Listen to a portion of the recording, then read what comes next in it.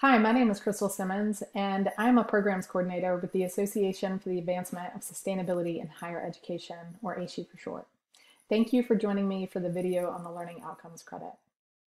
This video is part of a series where AASHE staff highlight data quality tips and resources for credits in the latest version of the Sustainability Tracking Assessment and Rating System, which is STARS version 2.2.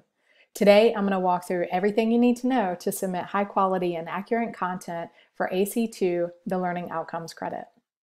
During this video, I'll be referencing a few different resources that will be helpful to you as you work on this credit. They are the Learning Outcomes information in the technical manual, the STARS 2.2 review template, the reporting tool, and this credit's Help Center article. If you're new to some of these resources, there is an article in the STARS Help Center that also features a helpful video which can be found under the basics.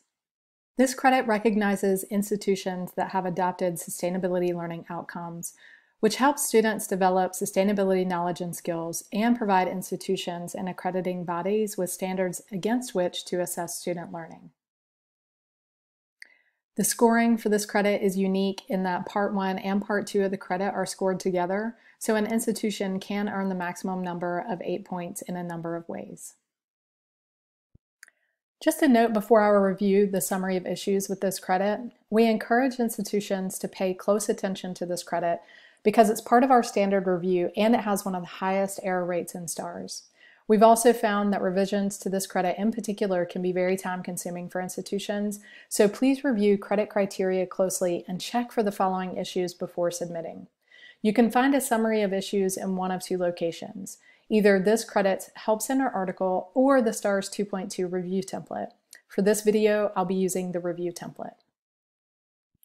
There are several common issues outlined in the review template that we typically see with this credit. The first two involve data outliers, a score outlier and a numeric outlier. If an institution is earning full points or close to it, we always check for justification. Sometimes the outlier can be attributed to exemplary performance. However, in other cases, institutions have misinterpreted the credit criteria. If you're earning close to full points, we encourage you to look closely at each of the following issues. In Part 2, if an institution is claiming more than 70% of students have graduated from programs that have adopted at least one sustainability learning outcome, please check to be sure that the courses, programs, and learning outcomes are classified correctly as sustainability focused. I'll tease this out more in a bit.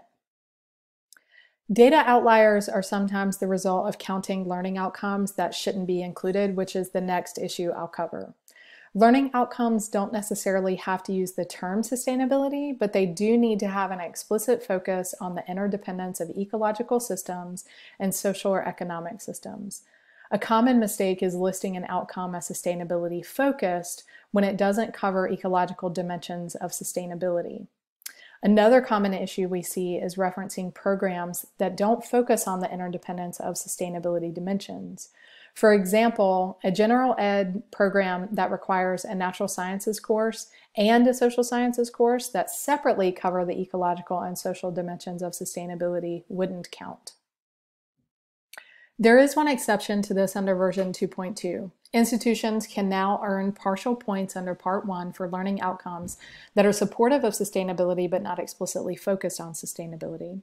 The standards and terms section of the credit language includes a detailed definition as well as several examples of sustainability supportive learning outcomes.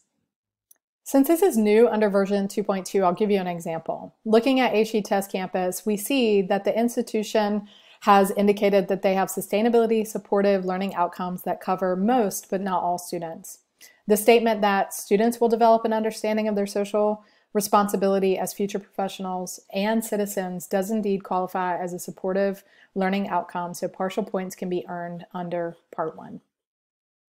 Another issue we sometimes see involves referencing something other than formal learning outcomes.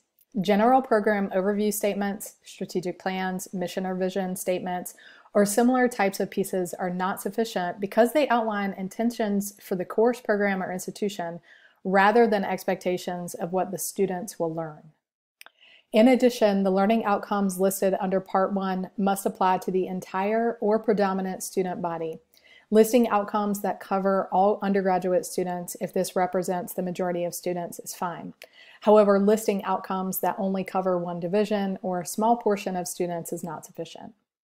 Another issue I'll mention relates to how programs can be counted in Part 2. In order to count, programs must meet one of 3 criteria. Programs are identified as sustainability focused under AC3 undergraduate program or AC4 graduate program, or programs have adopted one or more sustainability focused learning outcomes that reference the interdependence of ecological systems and social or economic systems. Or number 3, programs require successful completion of a sustainability-focused course as identified in AC1 academic courses. If claiming programs under this third option, it's important to keep in mind that graduates from programs that make such courses optional to complete the major or only require sustainability-related courses, as reported under AC1, should be excluded. If this is something you think your institution might want to do, I'd encourage you to check out how Southern Oregon University and the University of Central Florida documented this approach. Both of these examples can be found in this credit's Help Center article. Referring to AASHE Test Campus again, we can see that sustainability-focused academic programs were counted, and the methodology shows that students graduating from these programs were counted. One final issue that I'll mention for the Learning Outcomes credit also falls under Part 2. The figure reported for total number of graduates from degree programs must reflect all students that graduate. A common mistake we often see is overlooking students graduating from graduate programs. As a reminder, the AASHE Help Center credit article is a great resource for finding answers to frequently asked questions on this credit, as well as example responses from other institutions.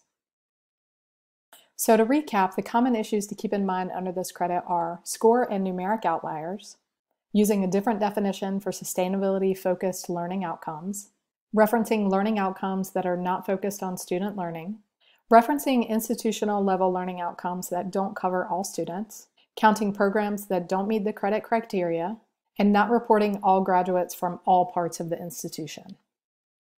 Thank you for watching. If you have any issues, please post in the STARS community or reach out to stars@aashe.org. We are happy to help. Thanks and best wishes on your STARS journey.